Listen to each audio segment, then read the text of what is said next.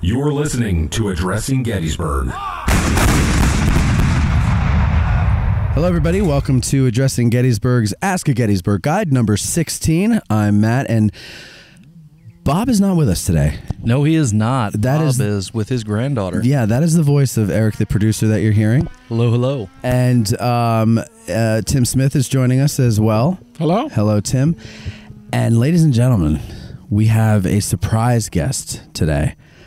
I don't know if I should let this linger a little longer, or well, no, they've read the title already, so they know. It's Jim Hessler from the Battle of Gettysburg podcast, as well as the world-renowned author, licensed guide. What else, Jim? Isn't author, licensed guide, and podcaster enough for one man? Isn't that enough? I think it's enough. This is a historic moment. Nobody said it could happen, and here it is. It's happening. Just to give you an idea, Jim's books are Gettysburg's Peach Orchard, Longstreet, Sickles, and the Bloody Fight for the Commanding Ground along the Emmitsburg Road that he co-wrote with Britt Eisenberg, also a licensed guide. Sickles at Gettysburg, which he wrote solo. And then Pickett's Charge at Gettysburg with Wayne Motts, also licensed guide, and was president of the National Civil War Museum. Is that right? CEO, National Civil War Museum in Harrisburg. In Harrisburg. Okay, there we go. Well, we are sitting in the Peach Orchard today. We were originally going to do it at the Sherfy Farm, but then we thought, well, maybe we'll get in trouble for being there. We weren't really sure. So we said, well, let's go over to the Peach Orchard anyway, and here we are. We're out of the sun. Everything's a lot better. Jim, do us a favor. Give the listeners just a background. Why is the Peach Orchard so significant? Why are we even out here?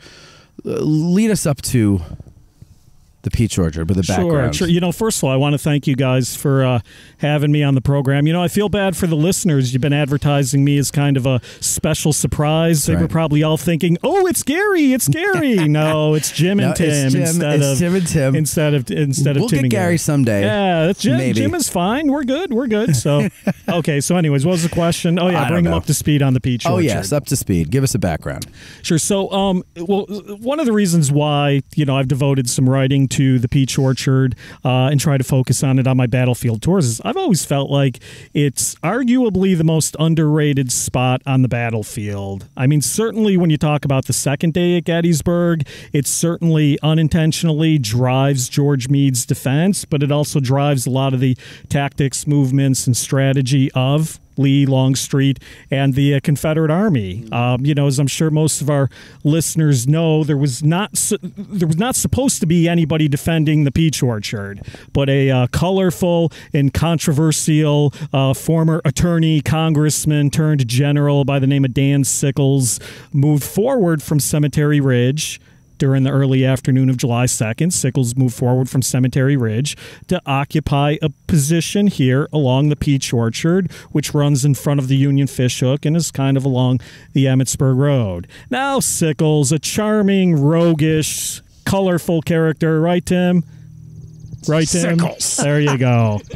Our first Sickles of the night, but hopefully not our last. Sickles had a lot of reasons for wanting to move forward. I imagine we'll get into those as the evening continues.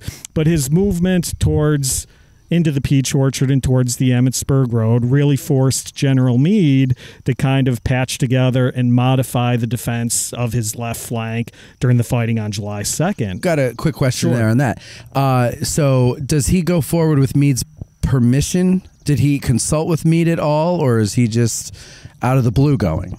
So Sickles had orders. Clearly, Sickles received orders from General Meade to remain on Cemetery Ridge. And again, I imagine we'll probably get into the weeds on that as the evening goes on. But Sickles either did not understand Meade's orders, he was confused, or he simply liked the position out here better. So Sickles did make an attempt or two to try to clarify the situation with General Meade, but ultimately did move forward without orders and more or less on his own hook. General Meade didn't find out that Sickles was out here until after 3 o'clock or so in the afternoon on July 2nd, when the ball was pretty much ready to open. Okay, so they come out here. I interrupted you in your flow there. No, you're so good. Go ahead. Want to finish it up? Sure. So I mean, Okay. Sickles and his third corps are out here. They occupy an awkward position here along the Emmitsburg Road. They're in what's called a salient, which means they're kind of facing in two directions. He's got his flanks in the air. He's too far in front of Meade's interior lines. All bad stuff for the Union defense. But when James Longstreet was ready to begin the Confederate attack at about 3:30, 4 o'clock in the afternoon, the Union left flank was not in a position or location that Longstreet expected it to be in. So when Longstreet's attack began, Longstreet and his subordinate officers had to modify their movements to adjust to this new left flank. What's the moral of the story? It's a cluster on both sides. It messes up Longstreet's attack. It messes up Meade's defense. And I think that's something that probably most Gettysburg historians can agree on. All right, so there's, I guess, would it be fair to say there's several phases of this fight out here? It doesn't all happen at once. In other words, it's kind of like waves rolling up on a shore or something, right? The Confederate attack? Yeah, it's definitely multi-phased. It probably starts about 3 o'clock-ish or so with a fairly heavy Confederate artillery bombardment. As Longstreet's artillery under Edward Porter Alexander is in position along what we call today, Warfield Ridge, directly opposite us. So there's a very heavy artillery engagement between the Confederates and the Yankee artillery that runs in the early stages of the afternoon. Union infantry here then will participate in helping to repulse General Kershaw's first Confederate attack on the wheat field, and then probably the third phase would begin about 6 or 6:30 or so in the early evening when William Barksdale's Mississippi Brigade steps off of Warfield Ridge and more or less comes crashing right into the peach orchard, and that's pretty much when the gloves come off. All right, so Ken Dahl is going to start us off with a question, and it's regarding the Sherfy Farm and Barksdale, et cetera, et cetera. He says, don't know if this one is appropriate, but That's always a great way to start, right? Yeah, really. I was just curious about the location of Watson's Battery. I have read that Humphreys and the 21st Mississippi overran Watson's Battery. What was that battery, or was that battery located where its marker is? I have read the position might be south of the marker. If so, why the confusion as to the location? Oh, okay, so a multi-part. Not sure if it's appropriate. Question. Yeah, yeah. Okay. Well, thanks, Ken, for the question. I would kind of start by saying the general battery movements of Malbone, Peggy, Watson are kind of a hot mess here at Gettysburg. Watson doesn't leave any sort of clear report or anything like that we can kind of base his movements off of, and frankly, some of the other Union high command descriptions are kind of confusing and conflicting. So short answer is we don't really have great clarity on where Watson is. But what happens is later in the afternoon, after the peach orchard has started to fall apart and crumble under the onslaught of Confederate attacks, Watson's battery is among an artillery line that is pushed back beyond the Trossel Farm and towards Cemetery Ridge under the command of Freeman McGilvery. We sometimes refer to it as the Plum Run artillery line. Watson was on the left of this patchwork artillery line that McGilvery was putting together.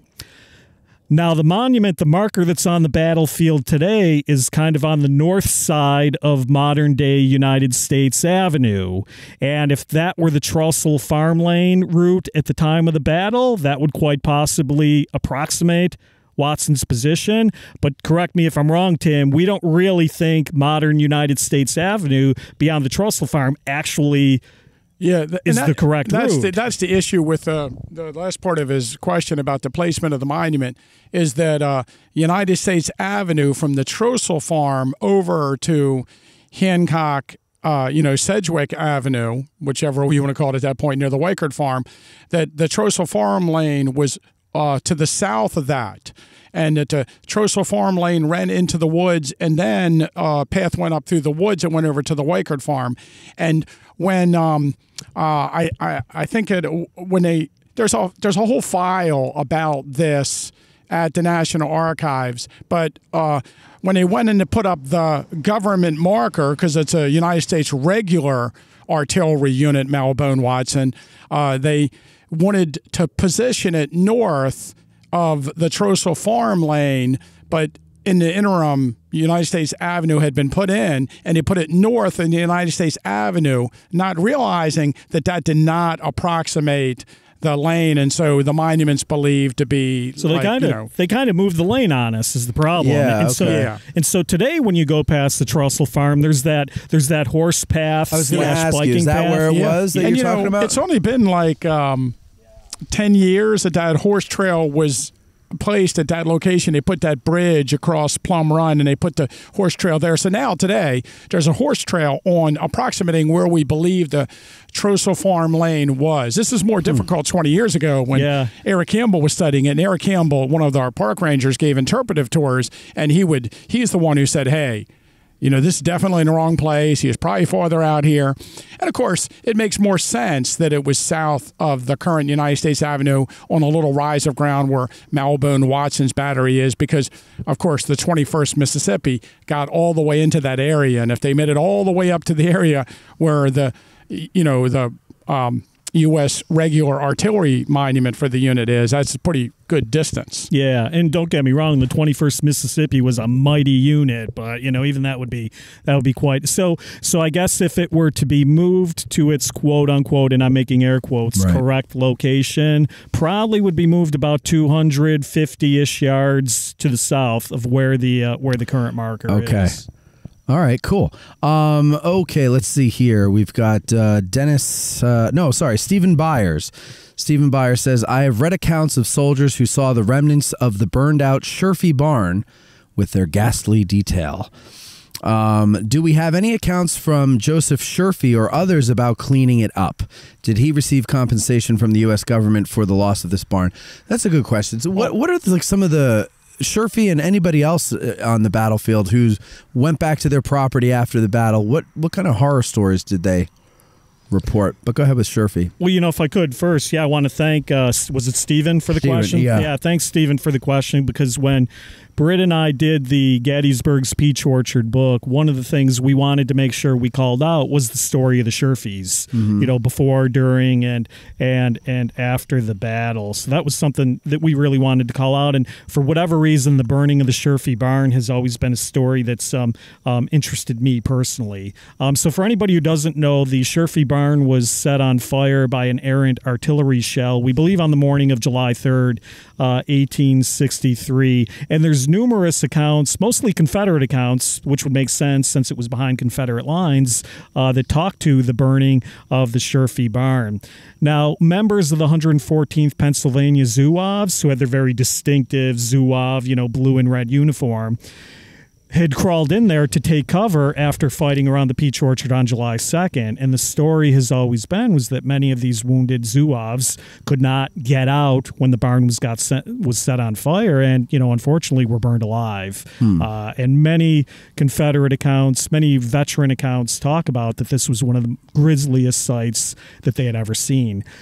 Probably many people don't realize the 20th Maine bivouacked on the Sherfy property after the battle. And I mean, we have accounts from Ellis Spear and no less than Joshua Chamberlain talking about looking into the smoldering ruins of the Sherfy barn and literally seeing, what they call roasted heads and bodies that in some cases were still alive after a couple days. If I could share a dramatic reading from Chamberlain, by all means. He says, quote, "There lay the remnants too terrible to describe of officers and men, rebel and Union, half burned or with roasted heads. I hold back rather than attempt to describe the scene." And I always tell people, how horrible could it have been to leave Joshua Chamberlain speechless? Good point. And it's interesting, the story Jim was talking about. If you read about it, even John Batchelder in his 1873 book, Gettysburg, What to See and How to See It, talks about the barn and the burning of the barn. And the Union accounts, the accounts try to suggests that no one was burned alive. Like the Confederates are very conscious of this, that have written about it afterwards. Like, no. We dragged all the live soldiers out, and the ones that were burned in the fire were wounded that had been brought into the barn that died of their wounds in the barn that night, and they were the ones that got roasted. The bodies, and they were already dead previously. Methinks you protest too much. I think that when you read these accounts, did they check everybody to make sure that everybody was alive and breathing? It's Victorian sensibility. And I think I think it's quite possible that live wounded were burned in the fire. And have you ever noticed, Jim, in the National Cemetery, there in the Pennsylvania section, there's a row of graves, and it says unknown Zouave, unknown Zouave, unknown Zouave, all together. And it's always been my contention that that's probably the guys burned in the fire. I agree. I think you're right. I think now we didn't address the part of the question though. Did the Sherfies talk about this? Right. The Sherfies do. Of course, they're the ones who have to. I think they're in one of the Sherfie civilian accounts. They actually talk about finding dead bodies in the rubble of the barn when they try to get the stuff out of the barn. You can talk about that, but I want to answer the other part of his question. Is that all the farmers in the area applied to the federal government for damages? And there seems to be some confusion about this generally in books on the Battle of Gettysburg. You find that the civilians are awarded damages. The state of Pennsylvania awarded damages to the civilians, but that doesn't mean they ever received the money. And I think the Sherfies, I'd have to look, but it's like $2,500 or something that they. You have a good memory, Tim. $2,466. They suffered. Wow, pretty good. The Sherfies rebuilt their barn on the same foundation, and then I think it was in 1865 the barn burned again. July 4th, 1866. What was the cause of that? Well, so the Sherfie family, I think, wakes up one night to find the barn just in flames, and they run out. They, obviously they're going to try to save any livestock or anything they can in there. It was speculated in the local press that chicken thieves might have kicked over a lantern accidentally, but they didn't really know. Now, I should mention, we said all that about the Sherfies. Right. I don't know if this will come up in the later questions, but the Sherfies are one of the few families that actually seem to have profited from the battle. As where other families are destitute, right away, Sherfie is selling peaches from the famous peach orchard. Oh, yeah. And he cans, when we say cans, puts them in mason jars. Even before the battle, he was canning peaches. Right. And what was ever left of his 1863 stock, he canned them in mason jars. Park and then Service he was has selling one of them. those.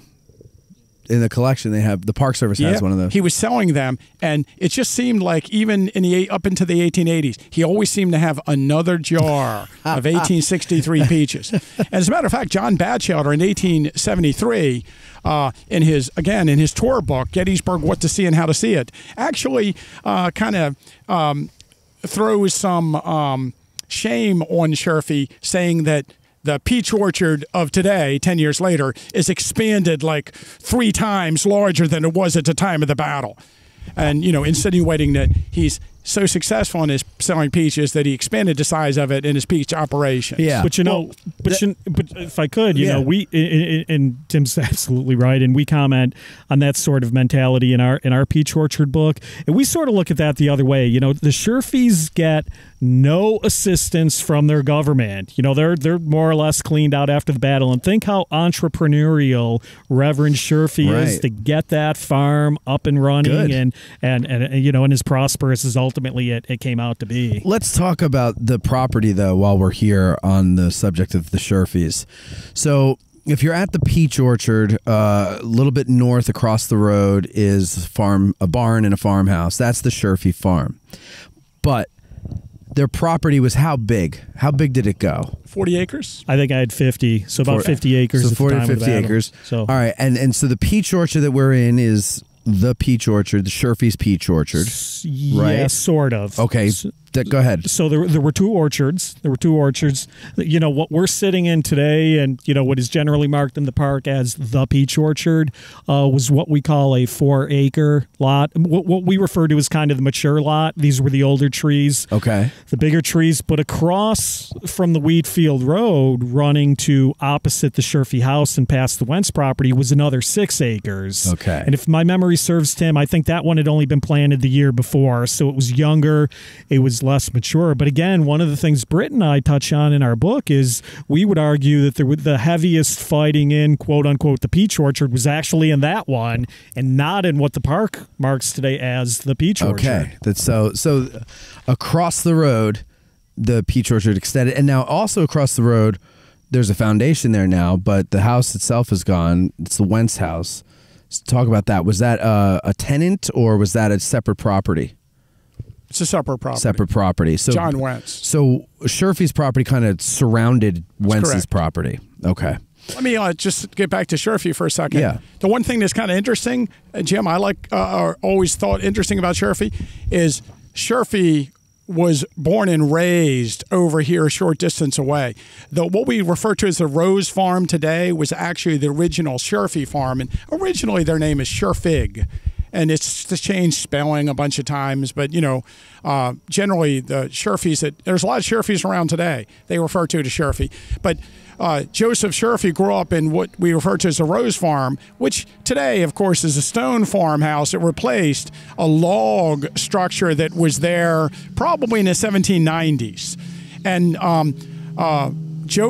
Jacob Sherfy had like 300 acres of land, and the peach orchard that we're sitting in here, and the one at the park refers to as the famous peach orchard, was originally part of that property. But in 1842, Joseph Sherfy, the son, purchased that 40 or 50 acres of land we're talking about just north and a little west of here, well, just north of here, and that was actually a property.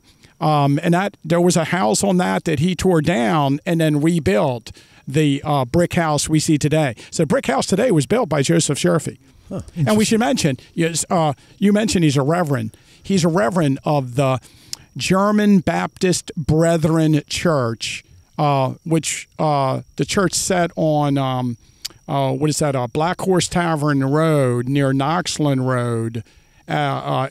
There's a stone church there today that it's still there. I guess part of it's the Civil War church, and he was a deacon of that church.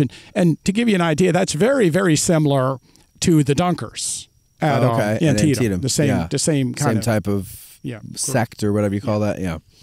All right. Anything else on the property before we move on?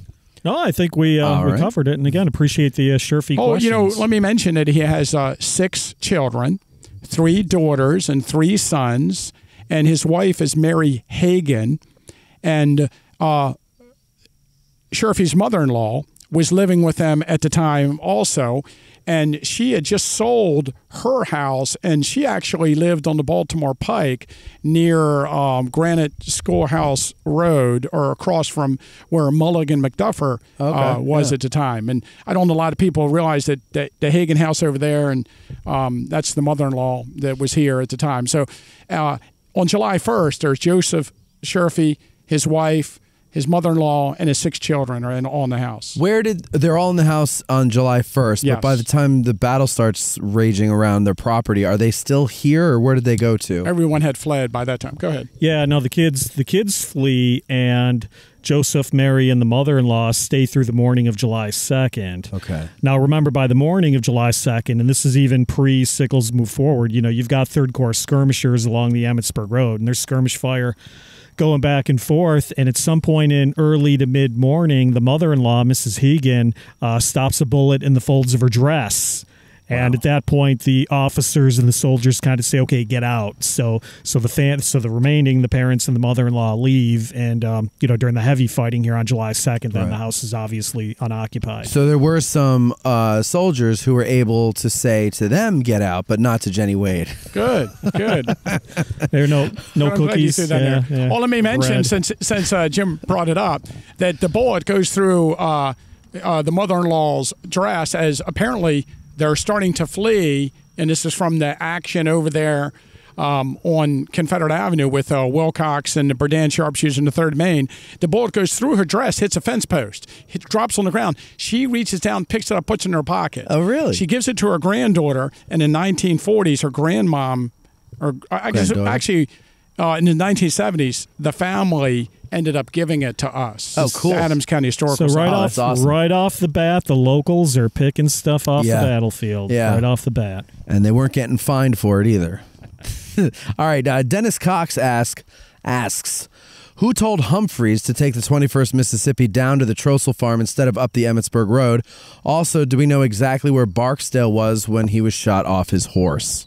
Okay, so this is our second reference, I think, to the 21st Mississippi. Might call for a little splaining here. Well, actually, can I just one thing I wanted to clarify? You have Humphreys, 21st Mississippi, but so people don't get confused, there's also the division commander. I was going to come to that. Yeah, sorry, I didn't mean to jump the gun. Okay. But So the 21st Mississippi is one of the 4 regiments in William Barksdale's brigade that ultimately smashes into the peach orchard. So yes, there are 2 Humphreys in and around the peach orchard. There is General Andrew Humphreys, who is a division commander in the 3rd Corps, but the 21st Mississippi is commanded by Colonel Benjamin Grubb, or as we like to call him, B.G. Humphreys. All right, so Colonel Humphreys was 54 years old at the Battle of Gettysburg. He had kind of a unique distinction. His West Point career was notable because he was among 19 students who were expelled following the famous eggnog riot at the academy in Christmas of 1826. So, how can you top the eggnog riot on your resume?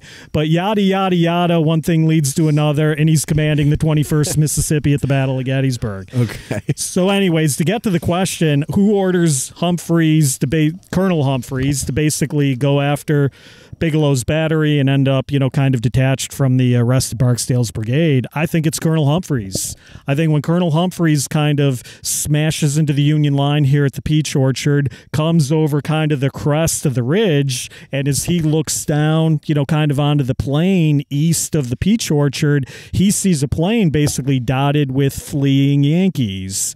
And Colonel Humphreys himself basically said that I could see some Federal lines moving to the rear hurriedly but in good order, and some guns at the foot of the slope to my right firing rapidly on Kershaw's lines. So that would probably be a reference to Bigelow's 9th Massachusetts.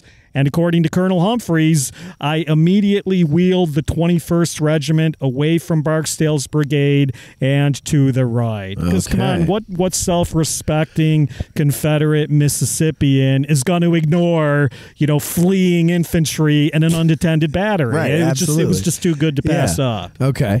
All right. That's pretty good. Anything to add to that, Tim? No, excellent. All right, Paula Belton, she has a 2-part question. Well, no, you know what? We never got to the second part of his What was question. the second part of the question? Where Oh, is shot. Barksdale Yeah, wounded? sorry. And I would just say it depends. And Jim, I don't know what you wrote exactly about this in your book, but You've read the book, right? yes. When it first came out, I did read the book. Excellent. So, but it depends on which account you believe. But I seem to think he was still on his horse when he caught a volley from the 11th New Jersey. So as Barksdale wheeled and the 3 regiments of his brigade headed northward along the Emmitsburg Road and hit Humphreys' division, some of the units wheel and fire into him. And so do you have an idea of when he might have been taken off his horse? He's wounded.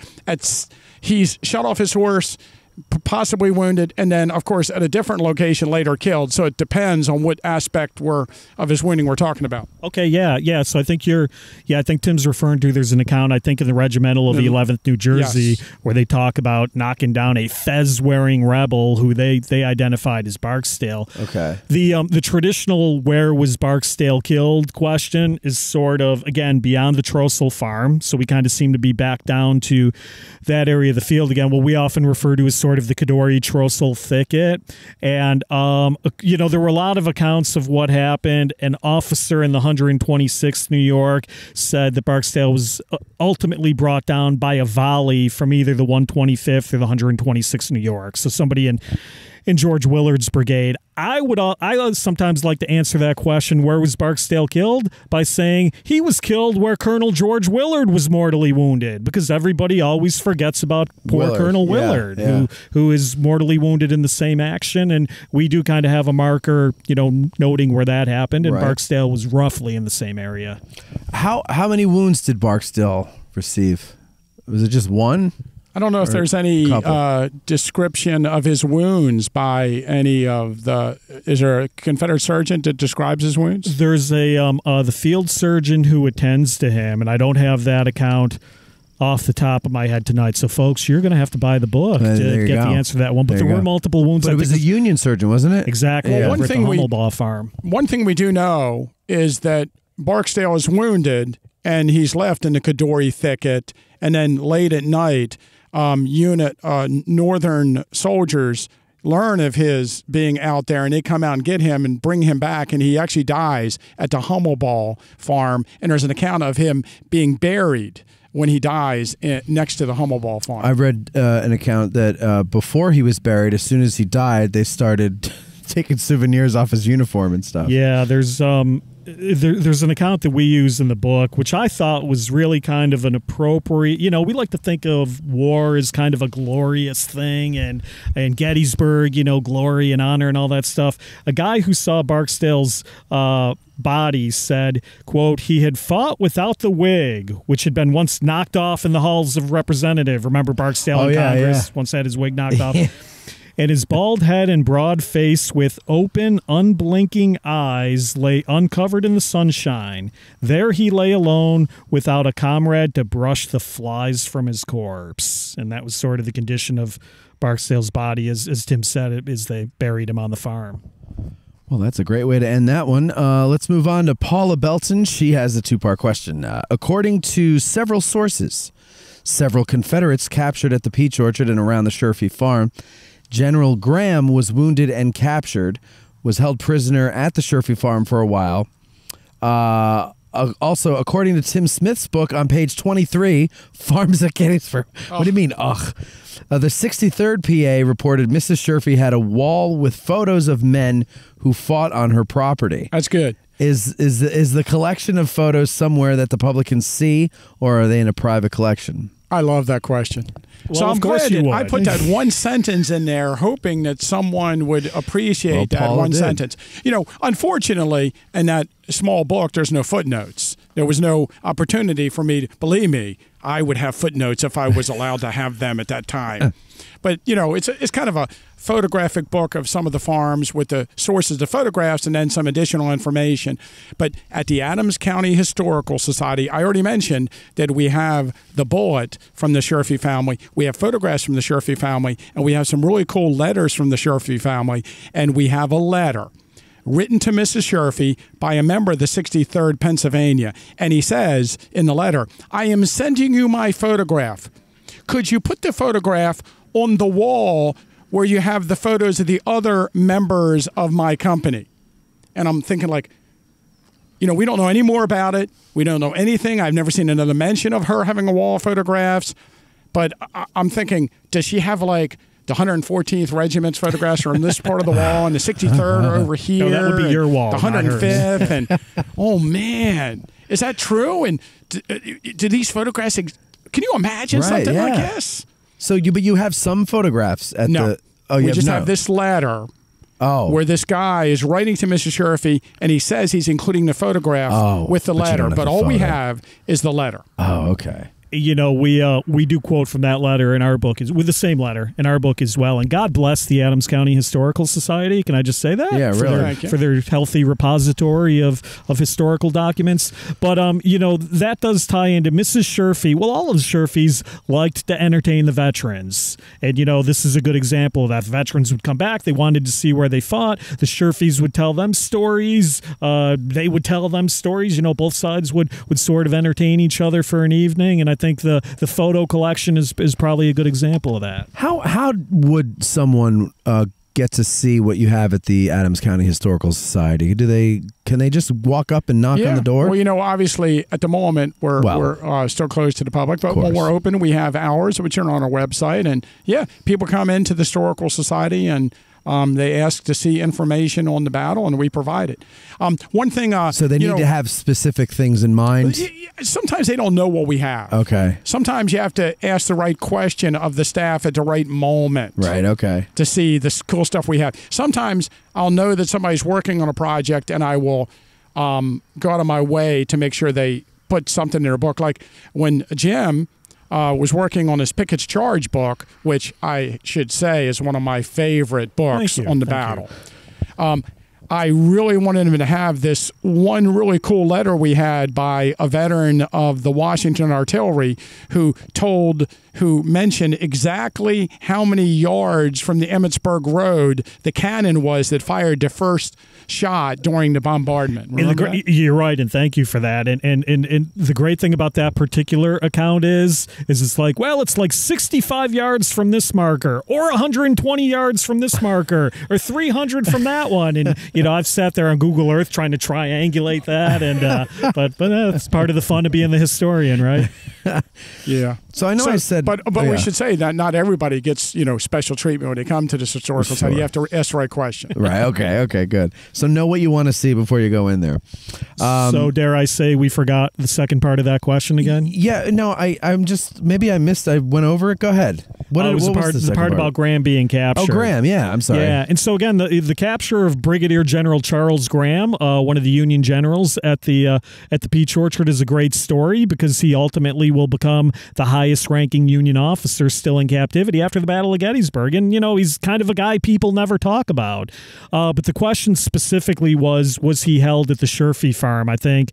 We know there's a couple of accounts of how he was captured. He had been wounded. He was trying to rally the men, and a Mississippi volley brought down him and his horse. And, as the Mississippians kind of swept over him, he was scooped up and taken behind the lines. I don't know of any specific account that says I stopped at the Sherfy farm to get rounded up, but we do have an account or two indicating Confederates were probably sort of corralling Union prisoners, at least around the property, before they were taken further behind the lines. And I guess in fairness to Paula, I should say she did parenthetically put in here, eventually we know he goes to Richmond and is traded. Right. Okay.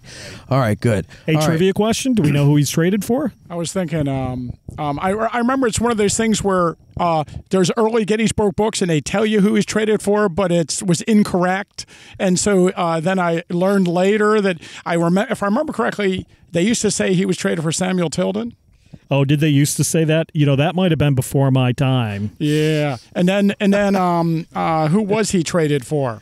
Brigadier General James Kemper, who was wounded in Pickett's charge. Did you say that, Eric? Excellent. No, I held my tongue until the experts were done speaking. Well, you should have said it. You would have impressed us. And the two of them, Kemper's wound was far more severe, and when Kemper was exchanged, he joked, quote, that the Confederacy was being swindled by giving a sound man in exchange for an utterly useless one. He had a way with words. Yeah, he did. Think outside the bus and let Getty's Bike Tours show you the only way to truly experience Gettysburg. There's a reason why Getty's Bike Tours is the longest running bicycle tour company in Gettysburg, and that's because they put the customer's experience at the top of their list of priorities. Follow a licensed battlefield guide through some of the most legendary ground in American history. There's a tour route for everyone, from the newbie to the hardcore history buff. So go to gettysbike.com or call 717-752-7752 and book your reservation today.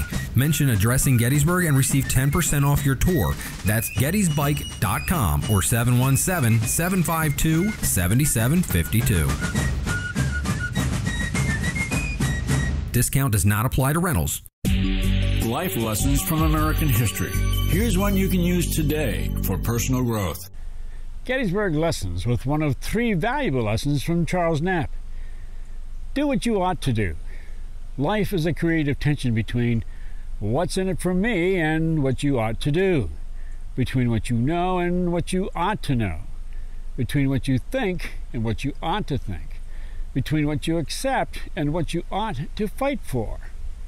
Freedom beckons you to do what you want to do, but responsibility tells you what you ought to do. Success is the union of the freedom to exercise your talents and the responsibility to use those talents wisely.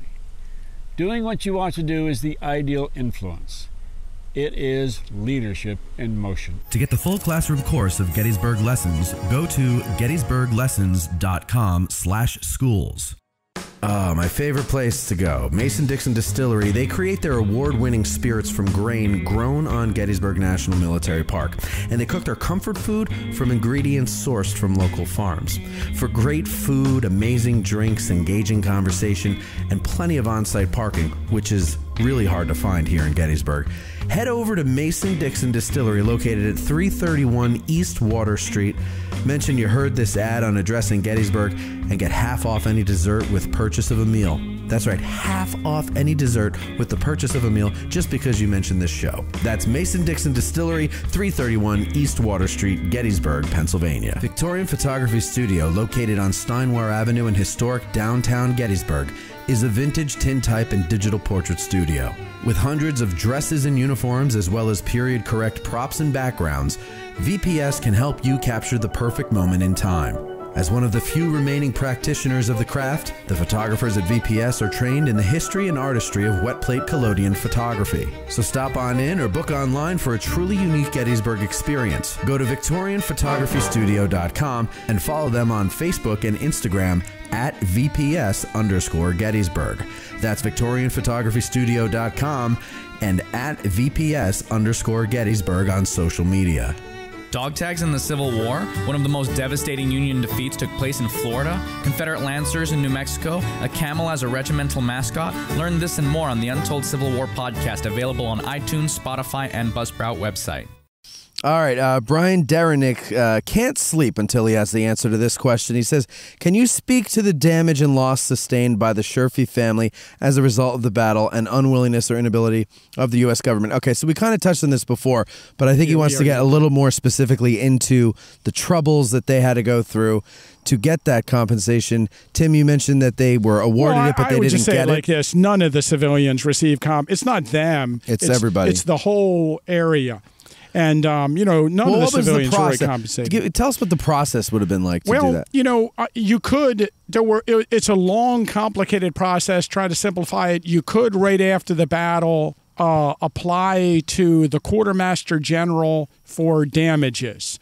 But they're only going to pay if it's items that were taken and the items that you can prove were used by the federal army. They never pay for damages done to your property because of the battle. Okay. So a lot of farmers south of Gettysburg got some money from the quartermaster because their firewood was used to cook for the wounded. Okay. Or wounded were held in their house and you're being paid because your house is a hospital. But, we have examples where someone comes in, takes a whole bunch of hay from a barn, but then, there's the battle and the hay's not used. And so even if they have a receipt for it, it wasn't used by the federal government, so they don't pay. And then, they don't pay for damages, and they're not going to pay for anything the Confederates took or the Confederates did. So at first, the locals get together and they all file claims forms that were generated for that purpose, and they send them to the federal government, and the federal government isn't going to pay. So then they say, hey, you can reimburse with your state government. So then they send them there, but then the state government never pays. One unfortunate issue for the local people here is they are a Democratic county and voted for the Democratic Party, and the Republicans are in control of Pennsylvania, and the Republican legislators keep voting against compensation for the border counties, and they keep in the articles in the newspaper like, well, if you send Republican representatives to the state, maybe we'll adhere to your, we would help your help. Now, the total cost of the damages to Pennsylvania citizens in these claims is like $3 million. Wow. And that's Adams County, Franklin County, Cumberland County, and a little bit of the other counties around where the invasion was. It cost $3 million to arm and equip the Pennsylvania reserves. So the state could have done it, but the rest of the state would have helped to bore the cost of paying the claims. And so what ends up happening is eventually the state decides, we're never going to pay these, and they send all the claims to the federal government, and the federal government goes through all the claims, and the ones that had Confederate damages are sent back to the state, and they kept the ones that had something in them that they would pay, and then they nitpicked and they paid for this or that. And what you end up with is farmers who have thousands of dollars worth of damage getting a check for $60. Or Mrs. Leister, for instance, I forget how much she gets, like $17. It's a very complicated process. Here's what I like about it. There's a bunch of paperwork that got created, and we have a bunch of civilian accounts about the farms and the damages done because of the process. Okay. So, and it's fascinating to read the claims. But it's kind of sad that the locals don't receive any kind of compensation because of their damages. Yeah. And in the case of the Sherfies, this goes on for 20 years. And I know other people had similar experiences, but I mean, in the case of the Sherfies, it goes on for 20 years. I mean, 20 years. It's a long time. It's formally denied in 1883. And so you think about that, you're this family, you're filing affidavits, you're attesting to your loyalty, and, the government kind of drags their feet on it for 20 years. And yeah, specifically in the case of the Sherfies, when they ultimately issued their decision, as Tim kind of implied, they said the claim said, quote, "The circumstances at the time made it impossible to tell which side did the most damage. The rebels were likely to have taken it all, and in my opinion, more so." And that was kind of how they how they rationalized not giving these people any money. Okay. All right. Randoke wants to know, we kind of touched on this before, but I've got some questions. But he asks, when were the current trees planted, and would a Civil War soldier recognize the orchard today as being how it looked then? So I remember years ago, there was nothing here. They took all the trees out. And so these trees are like relatively new. They're several years old. Would you say 10 years ago? I've got them at 2008. Yeah, that sounds right. Because it was a friend of mine, what they call the Peach Orchard Brigade, who helped raise the money, who did it. He says it was 2008. And they were sick? Is that why they got rid of them all? They just stopped really producing peaches. The peach trees that were here before that were taken down were like 25 years old. And, peach trees don't produce peaches until they're like 4 or 5 years old, and then of course here I'm no peach orchard expert, right? Peach, peach agricultural expert, but the peach trees that were here before that had gotten too old, and so for healthy peach orchard reasons, they had to take the peach orchard and replant it. Yeah, I have a friend who knows what type of peaches were here during the Battle of Gettysburg, and she'll repeatedly tell me, and I'll repeatedly forget. And people say to me on tours, "Well, what kind of peaches were they?" They're peaches. Do we really need to know more than that? Yeah. But again, we know for a fact that the visitor center has a jar of peaches. That's right. I've seen it. 1863 peach orchard, and we could get in there and we could, have a scientist determine exactly what type of peaches. That would be great. That would be great if we could. So these actually do produce peaches. These aren't like inert just for decoration. Right now they are, yes. Yeah. Okay. Because people ask that all the time, and I'm like, I don't know. In here, since they're interested in the peaches, years ago, I always found it interesting. Years ago, they would have the peaches in the peach orchard, and it was just understood that all of a sudden one day, the park would just turn its back, and anybody who wanted to could come in and take the peaches out of the peach orchard. You'd bring buckets and you just take them. Really? Yeah. And then years after that, in more recent years, they set up a stand and they sold peaches out of the peach orchard and raised money for I think that was the Friends of the National Park.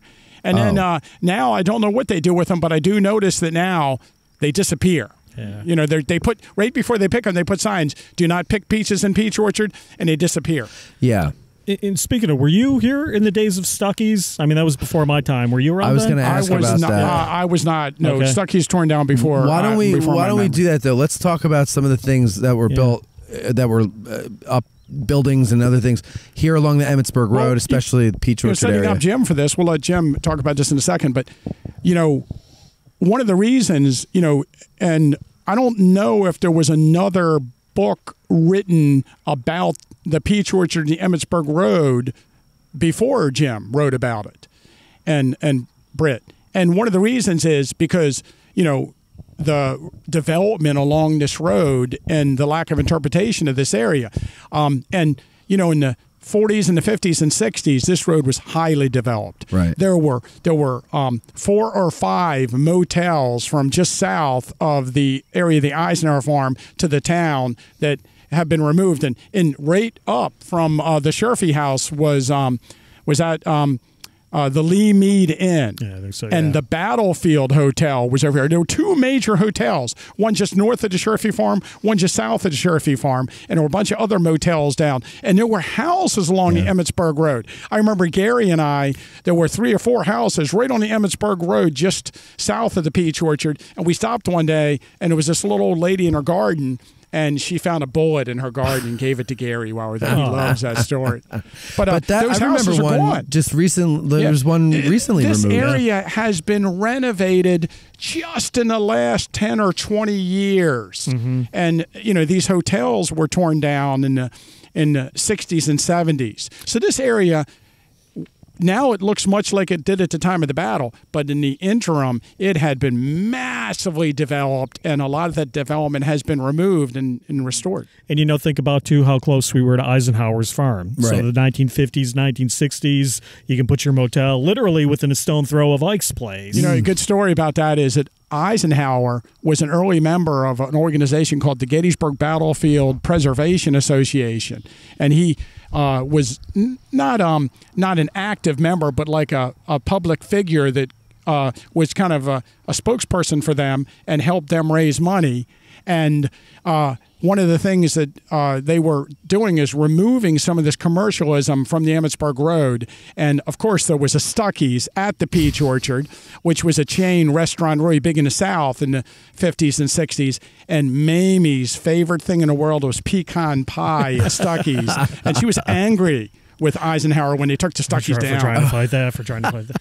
But now, so you could actually Google Stuckey's Peach Orchard, Gettysburg, and see a picture. Oh, yeah. There was a Texaco with it, I think. Park Archives have fun. Yeah, you know, it's funny you mentioned the Texaco, because one of the things we found when we were doing our book was there's a newspaper account from a guy who visited here in 1971. He was probably like a forerunner of Tim Smith, because you could just tell this guy was just outraged after his visit. So the guy writes in the newspaper, quote, "Across the road from the Peach Orchard, we have a Stuckey's. You know it is a Stuckey's because the Coca-Cola sign, which is adjacent to the Texaco sign, tells you so." So I think that kind of sums it up. Do you know where Stuckey's and Texaco, things that you would often find together around the country? Like, would it be a... That I don't know. Okay. I said I don't remember any Stuckey's in my time, so I don't know if there was sort of like a package deal or something. All right. Okay, this one, I like this one here. Michael Stump wants to know, what are your thoughts on the Sherfy farm in relation to Captain Johnston? Johnston or Johnston? Stun. Johnston's morning reconnaissance on July 2nd. Yeah, he's way far south of this. Yeah, I mean, you know, you've got elements of Buford's cavalry in around here that morning. You know, the 6th New York says they literally bivouacked in the orchard. You've got Caliph's battery. You've got cavalry patrols on the Millerstown Road, and you've got skirmishers on the Emmitsburg Road. So, yeah, I think Johnston has got to make a wide detour to bypass all of this. So you know, generally, if people believe Captain Johnston's a reconnaissance actually took place and he actually is where he says he is, they have him riding down and crossing over near where South Confederate Avenue is the Emmitsburg Road and going up over Bushman Hill and Big Round Top to Little Round Top. If you don't believe Captain Johnson, like me, maybe he crosses skepticism there. Maybe he crosses like at, you know, the Eisenhower Inn or something down there and is on some other hill somewhere else. Yeah. Well, that's the trend. That's the trendy thing these days, is to kind of put him on a hill kind of behind where the Eisenhower is. Honestly, we just don't know. Yeah. All right. We should be brave enough to say that sometimes, that we don't know. That's good. I like that. Does anybody think that he really didn't? Here's the thing about it. Here's the thing about it. When he's asked about it, and you know, in the letters, I guess there's 2 letters that he writes to McLaws in the Library of Congress collection. The copies of the letters, I think, are in the Douglas Southall Freeman collection, if I remember. And he says that he was on Little Round Top. So it's not like he doesn't think he's mistaken. Yeah. But he must be. He's got to be. But let me, one thing, I don't know if this question will come up. Excuse me if it comes up, but I wanted to say this because, in Jim's presence, I don't know if I've said this enough or before, but, one of the reasons that Sickles is all of a sudden surprised and overwhelmed by the Confederate attack at the Peach Orchard is because of the cavalry. Because they should be out there patrolling and they should give timely warning that this force is coming. But no! The removal of said cavalry. They are tired and have to ride off to Westminster and Tonytown because of all the heavy casualties they took on July 1st. Man, you hate here the I'm cavalry. coming in waiting for the Sickles bashing, and he goes 180 in the other direction. If it's not Sickles, you'd it's appreciate Buford's that. cavalry. You know, yeah, we lay into the please. cavalry pretty often here. Hates the cavalry.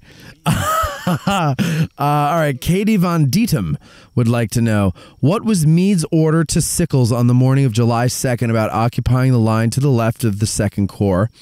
I always assumed that he was ordered to occupy Little Round Top specifically, but recently heard that the order was vague and similar to Lee's order to Ewell about capturing Cemetery Hill. In fact, I was just watching your lecture up at the, and you mentioned if practicable is used, right? Yeah, maybe. Yeah, So, maybe. So, I would hesitate to put a value judgment like vague on it. I wasn't here. What we know is that they're verbal. Therefore, they are not written, and so kind of open for interpretation. The nuts and the bolts of the order are that Sickles is supposed to extend the left of the 2nd Corps, replace where the 12th Corps had been the night before, and according to Meade, and this is Meade's description in the Joint Committee on the Conduct of the War, so we don't know if this is how Meade said it on the battlefield, but in the Joint Committee, Meade said, and occupy that range of hills if practicable to do so, and that's probably where Katie's getting kind of the Ewell thing. So none of their staff officers have any recollections of their conversation. They didn't overhear their conversation, Meade and Sickles. Well, Captain George Meade Jr., Captain Meade Jr. was one of the staff officers involved, and there's some correspondence that he writes. I forget, maybe he's going to Webb. I forget who he's writing to after the war, where Captain Meade Jr. is kind of talking about this, like, I didn't see that original order, but I think he probably gave it the night before, and stuff like that. So yeah, ironically, there's nobody there who kind of steps forward and says, yes, I was there and I heard the order and this is what it was, which ultimately is what kind of opens up to 156 years of the so-called Meade-Sickles controversy. And we touched on this in the beginning, but can you elaborate a little bit more about Sickles' efforts to come out here? Why does he want to come out here, first of all?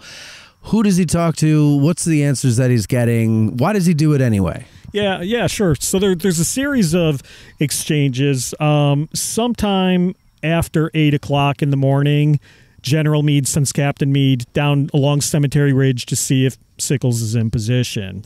At that point in time, Sickles basically tells Captain Meade, I'm not really sure where the 12th Corps was. That's a piece of the order that I think often gets overlooked, because people kind of go, oh my God, what kind of idiot could not see Little Round Top? Well, Sickles doesn't say, I can't see the hill. What he says is, well, if you're telling me to replace the 12th Corps, I'm not really sure where they were. Right. And that kind of sets up, kind of a series of exchanges. About 11 a.m. or so, Sickles and some of his boys ride to headquarters, and at that time, Sickles says to Meade and some of the assorted staff officers, look, I'm not really sure about where I'm supposed to go. I think I got some better ideas for my artillery. General Meade, can you come out and see us? Meade declines. He says he can't. He's too busy. Can you bring out General Warren, the chief engineer? General Warren's too busy. Finally, they agree that General Hunt, the chief of artillery, can come out and kind of take a look. And so there's obviously a conversation around, if I stay in that original position, I'm not sure how I'm going to post my guns. Can General Hunt help us do that? Okay. And it's after that 11 o'clock meeting, Sickles and Hunt leave headquarters, and whoa, instead of going down Cemetery Ridge, Sickles takes Hunt all the way out here, and this is the first time I had any idea Sickles was thinking of such a maneuver, and that's kind of when all the fun begins. Okay. All right. All right, let's move on here to Jason Hartman. And he has a close tie to this part of the battle. He asks, could you talk about the actions of the 141st Pennsylvania? My third great-granduncle was in Company G and died in the battle. His name was Jonathan E. Elmer. Okay. I love the 141st. I think it's one of the unsung units of the battle you don't hear much about, and they suffered heavy casualties. And, of course, Colonel Henry Murdill from Towanda. I think they're the Bradford County. Is that Bradford County Regiment? And so upstate Pennsylvania.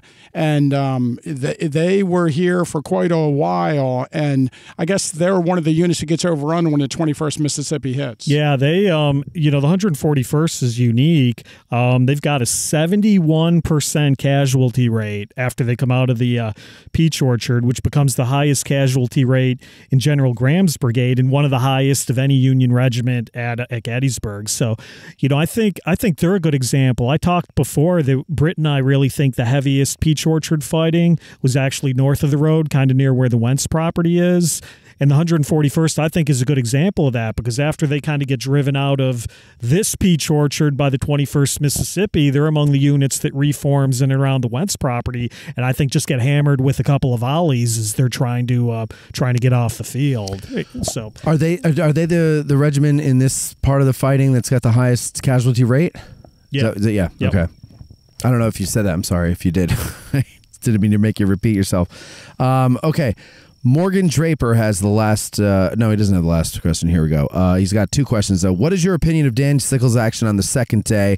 People always seem to have very strong opinions one way or the other, and I'm curious what the guides think. Well, here we go.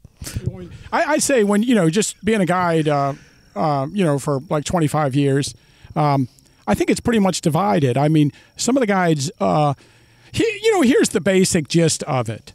Sickles' forward movement disrupted the plans of the Southern Army that day. And then, of course, and I think Jim said it best when the whole battle just becomes just a slugfest after that. And so I think a lot of people, anything that led to the ultimate Northern victory, was a good thing. I think some of the guys look at Sickles' forward movement as an inadvertent defense in depth. Because Sickles moved forward, then the other units have to come up behind and, occupy Little Round Top and the wheat field and the area, the Valley of Death. That was the result, but that's not the intention. Yeah, and then some people would argue, some guides, and I'm just speaking of all the guides in general. Right. Because I hear them in the guide room all the time talking about it. Some of the guides tend to believe that, Sickles acted as sort of a speed bump and slow down the Confederate attack and absorb some of the shock of the Confederate attack. And, of course, it was very costly for the men in the 3rd Army Corps.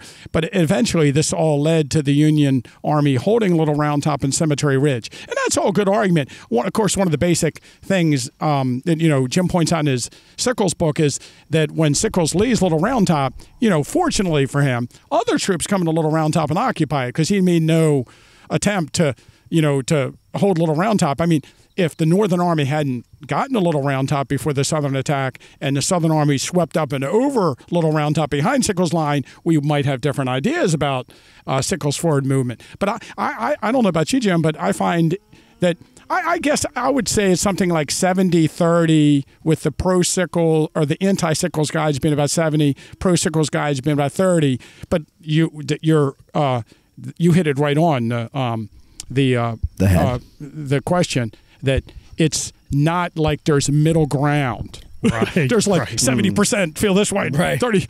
It's really fascinating dynamic in the guide room. And that's a great point. And not just even dynamic in the guide room, but I think just dynamic among historians in general. I swear to God, when my Sickles book came out 2009, so now we're talking 11 years ago, the number of people that came up to me and said, I did not think it was possible to do an unbiased Sickles book because everybody, like Tim said, is, I'm not going to mention the name, but I distinctly remember getting getting accosted by a colleague of ours in the middle of a tour on Little Round Top, who heard this Sickles book was coming out and was positive I was going to be doing a hatchet job on General Meade. That man is still guiding, by the way. But so as Tim talked about, there's no middle ground. It's you either love him or hate him. And why do you think that is? Why is he so? I think it's more post-battle, Okay. because some of the comparisons I always make is, compare him to Francis Barlow, who does a very similar move on July 1st. Very similar move on July 1st. Ultimately doesn't go the way Barlow wanted, I'm sure. But we don't sleep in our I hate Barlow underwear the way people do, about Sickles. And I really think it's the post-battle stuff, the way he goes after Meade, the way he, lies about some of his positions. Like, yes, I occupied Little Round Top. I think the dastardly stuff that he does afterwards is the real reason I think people hate Sickles. Or before the war, maybe. The dastardly stuff before. Yeah, right. He was just, what's the book about him? American Scoundrel? Sickles at Gettysburg, you mean, right, Matt? You mean that book, right? Yeah. Right? Are there any other books? I meant the inferior book about Sickles. Yes. It's called The Man Who Got Away with Murder. Isn't that another one? The Congressman Who Got Away with, which specifically talks about the murder trial. I hate Francis Barlow bed sheets that I sleep in. So what? I was going to say I actually do hate Francis Barlow. Do you? I don't like anybody named Channing. Channing, yeah. Carol, Channing Tatum, or Francis Channing Barlow. I don't like any of them. He had a second part of that question. He says, are there any individual stories or less-known stories from the peach orchard? Sickles always dominates the narrative, and I was hoping the guides would give us insight into some lesser-known people or stories they have to tell. How about you got stories of valor or funny stories or anything that comes out of this hell? Yeah, I mean that's a great question because, again, just quick personal anecdote. I give my Sickles tour, I give my Peach Orchard tour. They overlap, but they're kind of different tours. And you come out and you do my Peach Orchard tour, and I'll start out by saying, this is not my Sickles tour. And sure enough, the first hand that goes up will say, well, where was he supposed to be? And why did he move forward? So as Morgan astutely said, Sickles is just always going to dominate the narrative. Yeah. But having said that, so when Britt and I did this Gettysburg's Peach Orchard book, one of the things we really, really tried to do was make sure Sickles did not dominate the narrative and that we got some of the other stories across. And, there's the Sherfies, there's Medal of Honor recipients and all that stuff. If you're going to have me pick a story, I always like doing the story of Captain Alonson Nelson of the 57th Pennsylvania.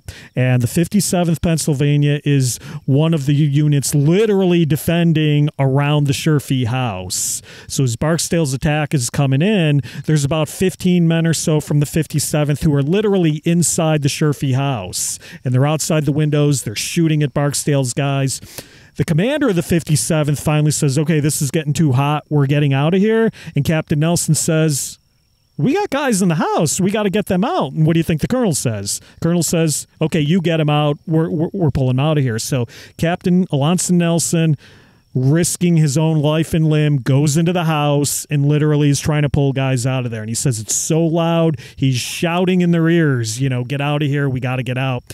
He gets a couple of guys out. Finally, he looks out a window. He sees the house is about to be overrun by Barksdale's men, so he bursts out the front door, does the 100-yard dash over a fence in a single bound. They're saying, surrender, you damn Yankee, and he just leaps over the fence and makes it to Cemetery Ridge. And I always like that story. I think it's got heroism. Yeah, that would make a good scene in a movie. I guess somebody alluded to it earlier about the Wentz farm, or you alluded to it, so we should probably tell that story. But okay. There was right at the intersection, there's a little piece of ground, and there's a farmhouse, and it's owned by John Wentz. And his son, Henry Wentz, had, much like Wesley Culp, had moved to Virginia prior to the war, and he joined a Virginian artillery unit. And that artillery unit, which I believe is an Alexander's battalion, is it I don't even remember. Is it Miller's battery? Miller's, I think. So they're actually positioned on July 2nd across on Seminary Ridge, and he ends up firing rounds at the Peach Orchard into his parents' property. Is actually, I guess he's from the first marriage of John Wentz. But then after they captured the peach orchard, his artillery unit is set up near his father's house, and he goes into the house, and there's his father. They have a conversation, and many people make much of the story that on the evening July 3rd, the Southern Army pulls back to Seminary Ridge, and he goes in the house again to say goodbye to his father, and his father's sleeping, so he writes a note and puts the note onto his lapel. But he actually, the day before, actually spoke to his father. So, and Henry Wentz actually owns a piece of land on the other side of the peach orchard, on the other side of the Emmitsburg Road. So his battery actually crossed a piece of land that he owned and is on the tax records with at the time of the battle. Owned in 1863 or prior to leaving? No, he owned it. Well, he bought it before the battle, but he owned it. Now, there was no house on it. It's just some farmland over here. Yeah. But he actually owns property that the Confederate Army crossed in the attack. Somebody asked me one time, do we know who owns that stretch today? Is that a stretch that's in the park holdings, or is that kind of a little... Yeah, I think south, there is a stretch down, there's a piece down here that the park didn't own. I don't know if it's still, but they didn't own it. It's on the east side of the road, just south of the peach orchard. There was a privately owned stretch of land. But I think on the other side, they do own that. Did he grow up here? Yeah, or so he would have grown up he here, grew up in that house? That wasn't just like a place that his father moved to? I don't remember when the Wentz's got the house. Right, exactly. And I forget the age. We've got it in the book. He was originally, I think, born in York County. Yeah, right? that's right. That's and right. Moved here. Yeah, he's born, I think, out near like the West Manchester Mall. I remember we had some Wentz researchers come and do research on the family. And the family is from York County and moved here at some point. But Henry Wentz's uncle, I think, is the Banners, the Beamers, and they have a son in Company K, and they live about a mile south and just a little east of us. Because there were what, like 5 or so former Gettysburg residents in the Confederate Army? I guess it depends how you count. Well, 1, 2, 3, 4, 5. How do you count? It depends on, are we counting Jim Furley, the guide with Early's Ralph division Furley. that comes through on June 26th? We counting the kid from Emmitsburg that spent time in Gettysburg that's in Stewart's Cavalry? No. We'll just say off the top, no Emmitsburg. But he lived in Gettysburg and worked here for a time. So I think it depends upon the account. But I think that I know a lot about the local people and what units who served in, and of course there's the carriage maker Hoffman, and 2 of his sons served in the Confederate Army. And I did not know until Jim and Wayne's book on Pickett's Charge came out that one of the Hoffmans is in an artillery battery on July 3rd, right at the Sherfy house. Oh, really? Yeah, we thanks to him, the Hoffman brothers, and credit where credit is due. That was a research discovery at Wayne's, but we put it in the Pickett's Charge book. Now, a dear friend of ours, Tom McMillan, has since elaborated on that in the Gettysburg Rebels book.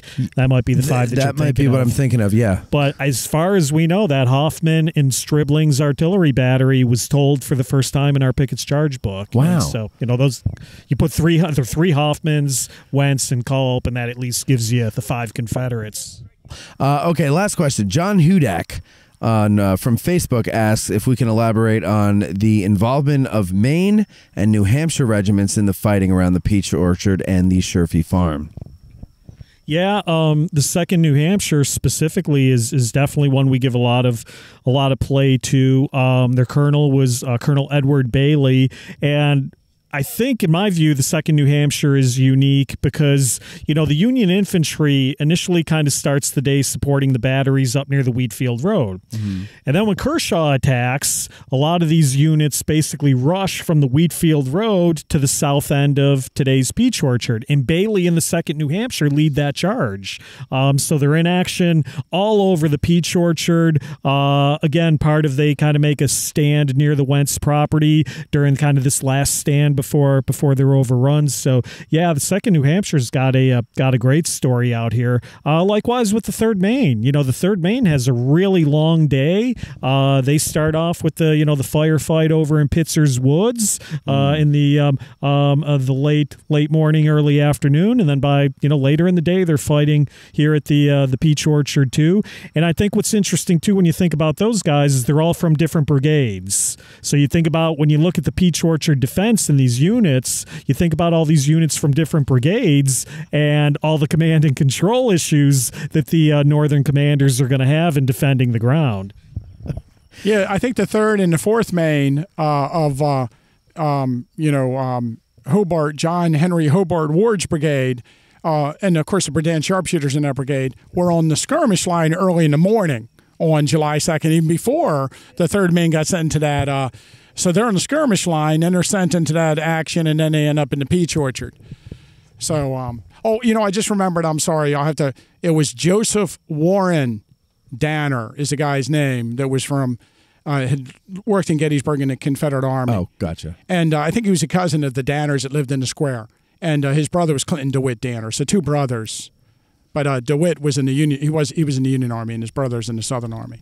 Okay. Well, Jim, thank you very much for doing this. I really appreciate it. Thanks for having me. Appreciate it. It's been a long time coming. It has been a long time coming. I'm very grateful for you to do this for us. So that would be cool, or that was cool of you to do. One more time here, Gettysburg's Peach Orchard, Longstreet, Sickles, and the bloody fight for the commanding ground. Oh, should we? I'm in the middle of reading his book there, Tim. And I just wanted to mention. Well, I guess he's going to have to read it in again. the middle of reading his book title. Yeah. That Jim's book just won the Batchelder Connington Award from the Robert E. Lee Civil War Roundtable of Central New Jersey. I might mention that the Devil's Den book is a previous winner of that same award. That's a great point. Now, I've won it twice because the Sickles book won it too, but think about it. You have dual Batchelder Connington Award winners here today. See, right. I gotta splice that into the beginning now. Well, that's what these high leather back chairs that we're sitting in and our smoking jackets, right? Yeah, and the portable bookshelf you brought to sit in front of. Wow, that's pretty great. Well, from now on, Tim, I have to introduce you as award-winning Tim Smith. All right, let me try the books again. Gettysburg's Peach Orchard, Longstreet, Sickles, and the bloody fight for the commanding ground along the Emmitsburg Road, co-authored with Britt Eisenberg. We also have Sickles at Gettysburg, solo-authored, and Pickett's Charge at Gettysburg with Wayne Motz as the co-author. All of those, I'll put links to all of those in the description here. They're all available on the recommended reading page on Addressing Gettysburg. Tim, thank you. Eric, thank you. Jim Hessler, thank you very much. Don't forget, ladies and gentlemen, Battle of Gettysburg podcast. Thank you very much. Listen to that. Thank you, guys. Have a good one. All right, you made it, and there's still light. Yeah, beautiful. Good job. All right. It was very pleasant out once the sun went down. Yeah, it was. Nice. Yeah. The only thing I think.